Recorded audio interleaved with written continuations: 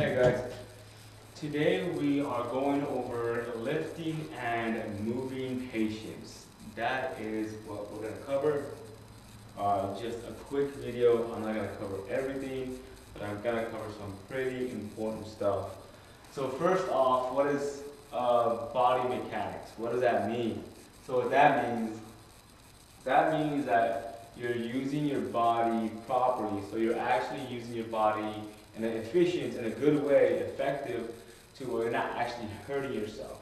So you're able to move a patient without causing harm to yourself. So I'm going to add the right way of moving, the right way of using your body to move a patient without hurting yourself. So without hurting yourself.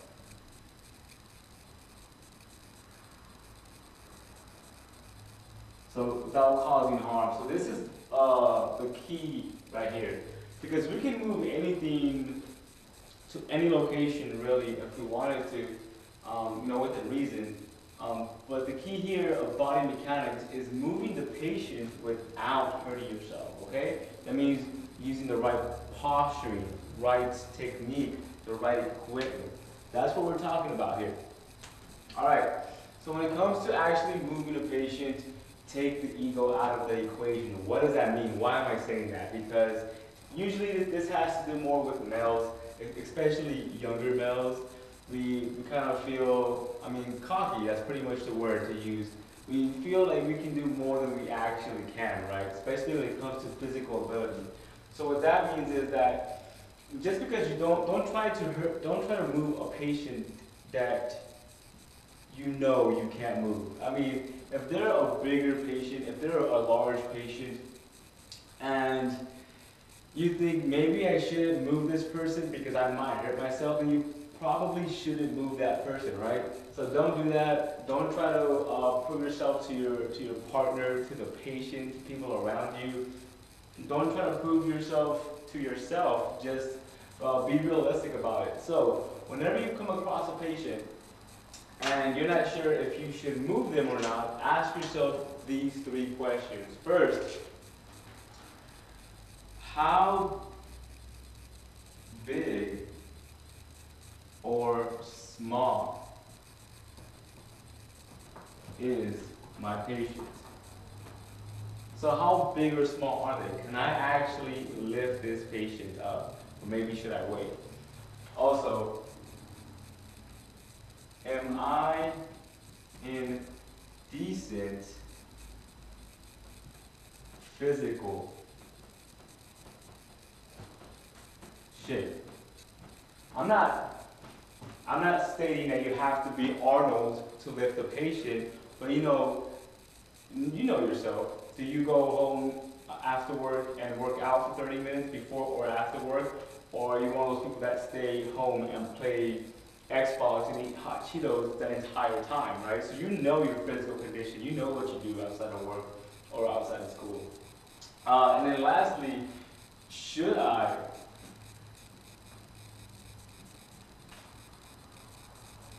call everyone? I'm over-exaggerating, but should I call the cavalry? Should I call more people? Should I call backup? Not for a dangerous situation, but should I call a nearby BLS or ALS unit that isn't doing anything to help me lift this patient? That's very normal. Sometimes we have to call people to assist with helping in lifting a patient that's pretty heavy. Or maybe you can just ask for assistance from people that work in that facility. If you're like a nurse, a skilled nurse facility, call for some people that can help you lift. That's very common too. So these are pretty much just the intro to this chapter that I'm going to be discussing right now. So with this in mind, have a game plan. Like understand who's going to do what. Don't just kind of say like, all right, here's the patient. All right, let's take the patient. And then just kind of go at it. You're going to fumble the patient. It's going to look messy. On top of that, you might fall down the stairwell, and that's not good for business, right? So have somewhat of an idea of who's going to get this part of the patient. Who's going to get the legs, who's going to get the arms, Are we going to use a stair chair? Are we going to use a gurney? Are we going to use a longboard? You know, it's not rocket science. Don't overthink the situation, but you know, just have somewhat of a picture of who's going to do what, and just kind of go at it.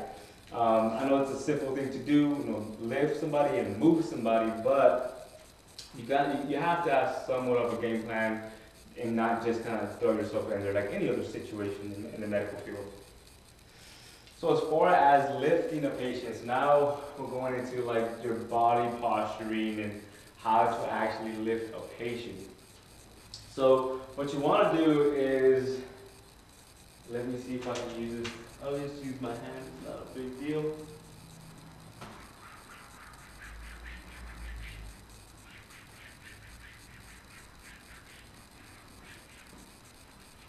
So what you want to do is you want to have your legs. I'm not sure if you see my legs. Nope, this thing right here is covering it. But I'll draw it for you. So we'll say that these are the legs for your patients. Right here. Right, that's the EMT.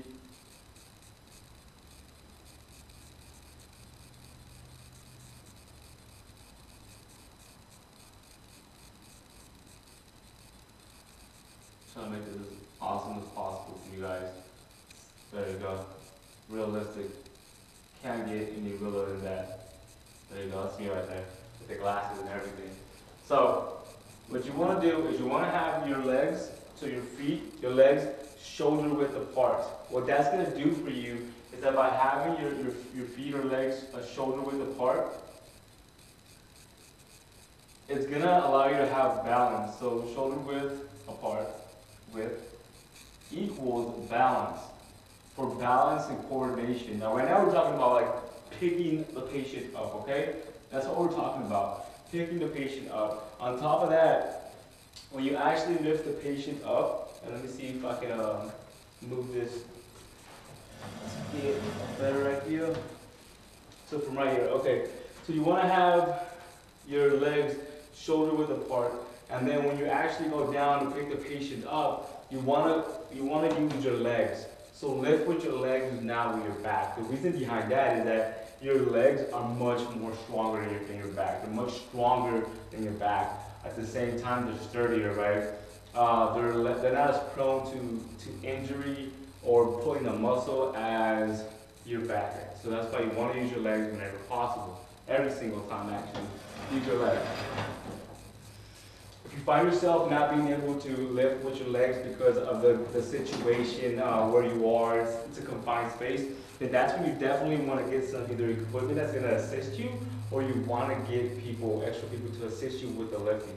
Don't hurt yourself. It's not worth it. It really is not worth it. On top of that also, let's say you're lifting a patient, right? So if you're lifting the patient, you want to go in a forward or sideways direction. You don't want to go, you don't want to twist, okay? Because what's going to happen is if you have the weight of a patient, whether it's even if it's not a heavy patient, it could be a very light patient, but that's still extra weight that your body's not used to balancing. So if you actually have a patient, you lift them up, and if you kind of do a twisting motion because somebody called you like, hey, what's up? Well, what could happen is it's very possible, I've seen it happen before, is that with the extra weight of the patient, by you turning, you might not actually stop where you want to stop. The weight of that patient and the force behind that weight will force your body to continue in that twisting motion and possibly twist an ankle or break a bone. So that's why you don't want to twist. It's up and down, forward, backwards, side to side. Never twist when you're carrying a patient, when you're carrying anything at all. Because that weight, like I said, your body's not used to that extra weight, so it can't adapt to that. I'm going to cross clear here. I'm not sure. So that's what's up with that. Also, you want to keep the weight close to you. So what I mean by that is that you want to, let's say if we're just doing this carry, two-man carry, front and back, you want to have the patient close to you. You don't want to have them like that, extended out. What happens is that if the further away the weight is from you, the patient's weight, the more leverage that weight has. So it could pull you down. You get tired more easy, and you're more prone to getting injured that way. So you want to have the weight close to you, because by doing that, it's just closer to you. is because if it's farther away, the weight has more leverage to weigh you down more, and you're also more prone to injury. So that's why you want to keep the weight close to you. When you're lifting and carrying a patient. So how do we lift the patient? Easy. There's really only one good way of lifting the patient and doing it properly. Obviously, you have to adapt and overcome out in the field, but the best way to actually lift the patient, I'll draw a new one over here, is by doing a, what's it called again? Let's see, a power squat? Power lift. Think of a power lifter doing a deadlift, right? They have their back straight, and then they have their legs shoulder width apart, and they just squat down, right?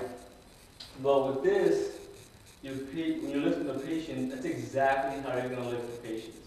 This right here is your back. I'll extend this out. It's the chest. Kind of make more sense. And then you want to bend your knees and keep your back straight. And when you're lifting a patient, these are your arms. Let's say there's a bar right here for you to lift from, right? I hope that makes sense to you guys. And then you want to just kind of squat down. So let me move this again, and maybe I can show you with me how I would lift the patient. So if the patient was on the floor, so can you see this? Let's see. Yeah, I think you can. So if the patient was on the floor, so this patient is a little bit lower right now, right? So they're lower. I don't have a gurney here, so I'm going to show you with the gurney, not how an extra person. So what you would do is you want to squat down and keep your back straight, and then just use your legs. And you saw how my back didn't really move. It kind of stayed sturdy the whole time. That's exactly what you want to do too. So use your legs, not your back, and that is your body. Shoulder width apart. You want that balance. And when you think about lifting a patient properly, think about a power lifter, how much they can lift a ridiculous amount of weight, right? And their posturing is perfect. So that's exactly how you want to do it. You don't want to pull with your back or anything like that. There's also this thing called the power grip. But really the power grip is the power lift, except that you're really gripping on everything. So all the power grip means is that you just really have a good grip on whatever you're actually lifting. Everything's curled up, and you really just have a good grip, and now you're lifting like a power lifter. Same concept. That's the only difference. So let's say you got the patient, you lifted him properly, you use the power lift, and they're on the gurney now, right? So now you and your partner have to transport this patient. The trick here, and it's really not a trick, it's you always want to push the patient. You never want to pull the patient, okay? So the rule of thumb, and I'm not sure if this is a textbook rule, but this is the field rule. And I'm sure it's written somewhere as a rule, but when you have, let's pretend that this table right here is a gurney, right? Well, you and your partner, if you're taking a patient somewhere, the patient always moves forward with the feet leading, okay? So wherever the feet are pointing, that's the direction you're gonna move to. You're gonna move the patient to. So the person in the back of the patient, so if you're in the head of the patient, you're in the back of the patient, they would push, okay? They would push. The person at the feet of the patient would navigate, and that's how that works. So the person that's on the head of the patient is pushing to where you want to go. The person at the legs, at the feet, they navigate to where the patient will be going, right? And that's how it works. Also, you always want 3 points of contact on the gurney at all times. So this person usually would have 2 arms on the gurney pushing, and this person would have at least 1 arm. 3 points of contact in case the gurney does tip over or start to tip over. You have better balance over the gurney, and you can kind of maneuver it and save the patient from falling.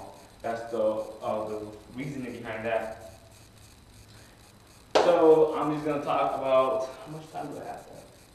Alright, so I'm going to go over just extrication of the patient, 3 different ways of extricating or levels of why you would extricate a patient: emergency moves, urgent moves, and non-urgent moves. What we're talking about here is taking the